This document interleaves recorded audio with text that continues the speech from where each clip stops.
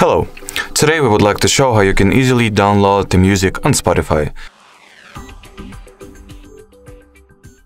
So the first method is, current for the liked songs playlist. So in here, while opening the liked songs playlist you have, simply tap on this icon and all the songs that you have over here will be successfully downloaded. If you want to download any particular album, you gotta pick an album first of all.